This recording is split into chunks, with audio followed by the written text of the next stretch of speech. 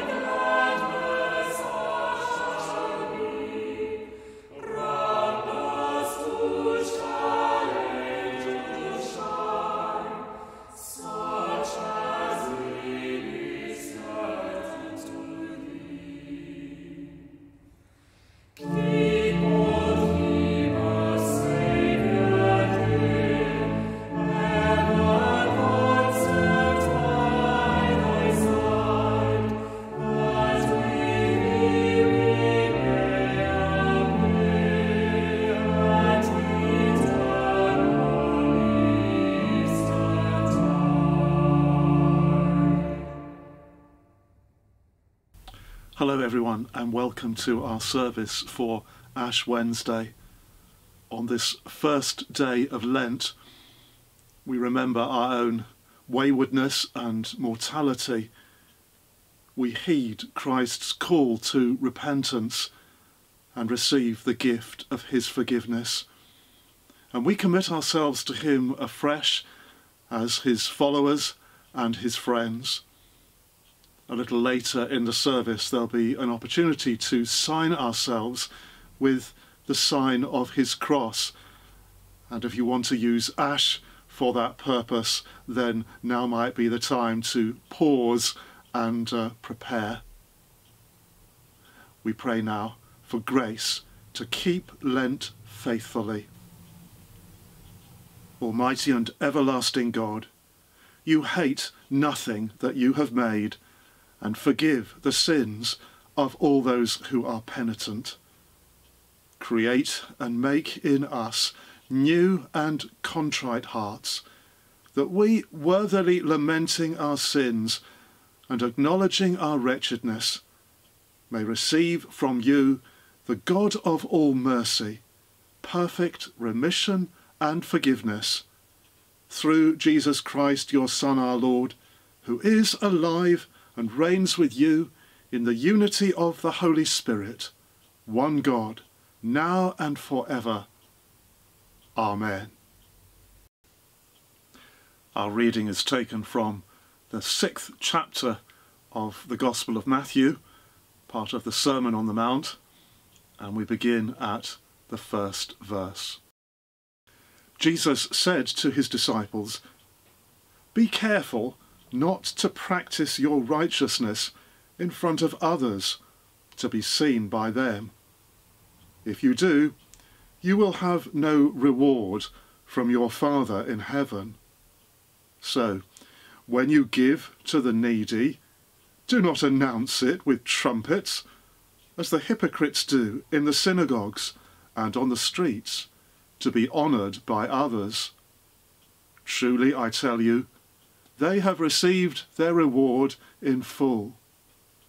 But when you give to the needy, do not let your left hand know what your right hand is doing, so that your giving may be in secret. Then your Father, who sees what is done in secret, will reward you. And when you pray, do not be like the hypocrites, for they love to pray standing in the synagogues and on the street corners to be seen by others. Truly, I tell you, they have received their reward in full. But when you pray, go into your room, close the door, and pray to your Father who is unseen. Then your Father, who sees what is done in secret, will reward you. And when you pray, do not keep on babbling like pagans, for they think they will be heard because of their many words.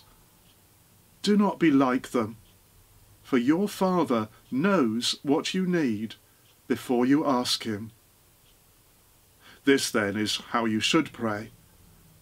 Our Father in heaven, hallowed be your name.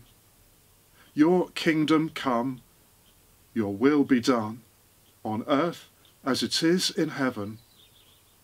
Give us today our daily bread, and forgive us our debts, as we also have forgiven our debtors. And lead us not into temptation, but deliver us from the evil one. For if you forgive other people when they sin against you, your heavenly Father will also forgive you. But if you do not forgive others their sins, your Father will not forgive your sins. When you fast, do not look sombre as the hypocrites do, for they disfigure their faces to show others they are fasting. Truly, I tell you, they have received their reward in full. But when you fast, put oil on your head and wash your face, so that it will not be obvious to others that you are fasting, but only to your Father, who is unseen. And your Father, who sees what is done in secret, will reward you. This is the word of the Lord. Thanks be to God. For us at this time, there's something a bit ironic about hearing Jesus' admonition not to make a public show of our piety. Lockdown this time has not involved the prohibition of public worship. Nevertheless, at St. Oswald's, like many other churches, concerns for safety have led us to suspend services in church, as you're no doubt aware. Prayer and worship at home are the order of the day for the moment. Another irony is, of course, that whereas in Jesus' day, engaging in a public display of religious devotion would win you social esteem, today you're more likely to be thought a bit odd. Christian witness may actually cause to dent your reputation. In any case, going public with our faith is not in itself a bad thing. It depends on our motivation, and it's that motivation with which Jesus is concerned in our gospel passage. What Jesus was having a go at was using religion for self-promotion. That doesn't mean keeping our faith purely private. Indeed, we're called to witness as part of our Christian discipleship. And as I mentioned a couple of weeks ago now, the Archbishop of Canterbury's Lent book for this year is an encouragement to Christian witness, Living His Story by Hannah Steele. And it's not too late to order it from one of the online bookshops. Earlier in the Sermon on the Mount, from which our passage is taken, Jesus has actually told his disciples, "Let your light so shine before others that they may see your good works and glorify your Father who is in heaven." We are called to witness not to the supposed quality of our spirituality, but to the God who inspires us. And as St. Paul indicates, there is a public and a private aspect to Christian faith, and both are important. St. Paul says in the letter to the Romans, "If you confess with your lips that Jesus is Lord, and believe in your heart that God raised him from the dead, you will be saved." Jesus' words in our passage today prompt us to consider the private side of faith, the side of our lives which few, if any, see but God alone, our hidden desires and motivations. And Lent is a good time to ask ourselves questions. Who am I really when no one else is around? Is my outer life in tune with my inner life, and vice versa? Am I moving towards a greater integrity, or am I simply pretending to be a good Christian? But those are questions to ask ourselves in the company of the God who knows us better than we can ever know ourselves, who is no celestial snooper eager to catch us out and call us to account, but rather the God of compassion and tenderness, who longs to deepen a relationship in which we as his children grow to reflect his nature more and more. A lockdown Lent can be an opportunity for such questioning as we follow Jesus' injunction to go into a private room, whether literally or metaphorically, to close the door and to pray to our Heavenly Father who sees in secret. For some, I realise that lockdown has brought a whole load of new responsibilities and left us with less time to spare. In brief moments, we can simply offer to God our activities and our busyness, and to pray for his strength and help. For others, though, we have been gifted with a fresh opportunity for more prolonged times of prayer and reflection. That can be demanding. It can require a certain amount of discipline, but it is immeasurably worthwhile. Either way, the reward for reaching out to God is a deeper relationship with our Heavenly Father, for God himself is his own reward.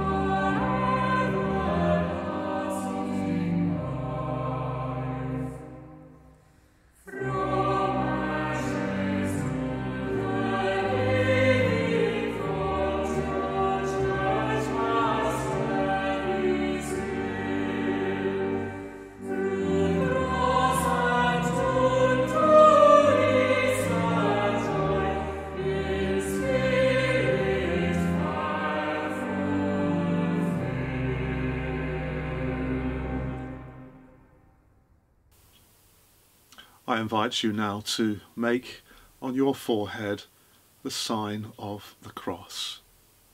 Remember that you are dust, and to dust you shall return.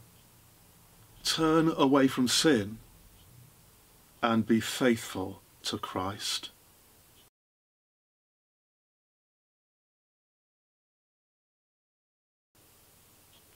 The sacrifice of God is a broken spirit. A broken and contrite heart God will not despise. So let us come to the Lord, who is full of compassion, and acknowledge our transgressions in penitence and in faith. Wash me thoroughly from my wickedness, and cleanse me from my sin. Lord, have mercy. Lord, have mercy. Make me a clean heart, O God, and renew a right spirit within me. Christ, have mercy. Christ, have mercy. Cast me not away from your presence, and take not your Holy Spirit from me. Lord, have mercy. Lord, have mercy. May God our Father forgive you your sins and bring you to the eternal joy of his kingdom, where dust and ashes have no dominion. In penitence and faith, we now offer our intercessions to our Heavenly Father. For your holy people, that they may triumph over evil and grow in grace, we pray to you, O Lord. In your mercy, hear us. For the leaders of the nations, that you will guide them in the ways of mercy and of truth. We pray to you, O Lord. In your mercy, hear us. For the needy, that they may not be forgotten, nor the hope of the poor be taken away. We pray to you, O Lord. In your mercy, hear us. For the sick in body, mind, and spirit, that they may know your power to heal. We pray to you, O Lord. In your mercy, hear us. For the poor in spirit, that they may inherit the kingdom of God and see you face to face. We pray to you, O Lord. In your mercy, hear us. Let us commend the world, for which Christ suffered, to the mercy and protection of God. As we say together, Our Father in heaven, hallowed be your name. Your kingdom come, your will be done, on earth as in heaven. Give us today our daily bread. Forgive us our sins, as we forgive those who sin against us. Lead us not into temptation, but deliver us from evil. For the kingdom, the power, and the glory are yours, now and forever. Amen. Christ give you grace to grow in holiness, to deny yourselves, take up your cross, and follow him. And the blessing of God Almighty, the Father, the Son, and the Holy Spirit, be among you and remain with you always. Amen.